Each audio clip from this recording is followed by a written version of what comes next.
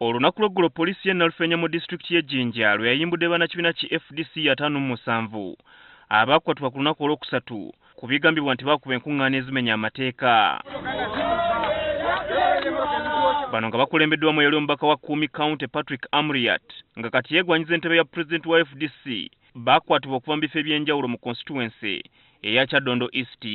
Amuriat atubulidde nti abasirikale abali mu ngoye eza bulijjo babakwata mu bukambwe obutagambika yogayoga ku poliisi Kasangati gye baggyibwa okutwalibwa e Nalufenya. There was a combined operation that was properly coordinated that came to all the venues where I intended to go.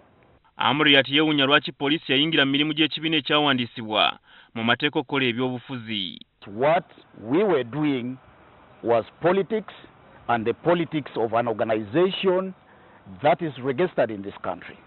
And so we saw nothing wrong in gathering our supporters because political parties are exempt. Newankubadde tebaatulugunyizibwa nga batuuse e Nalufenya, Amuriat atubulidde nti abasirikale ba poliisi babasoya akajojijjoji w'ebibuuzo ng'ebisinga byali byekuusa ku ntegeka ez'okugezaako okumaamulako gavumenti. Well, they asked about the people's government because some of the papers that they confiscated from us had a structure of the people's government. Ono atubulidde ne ku mbeera eyabaddewo emmotoka ya poliisi mwe babadde batambulira okudda e Kampala bwe yafiiridde mu kkubo. You know, we are being accused of mobilizing within and without Kyaddondo East, and you know, this is something that we explained to them, including the laws that anchored us while we were carrying out this particular activity.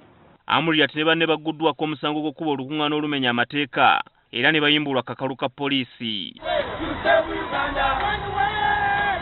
Habad Ziwa, NTV ku ssaawa emu.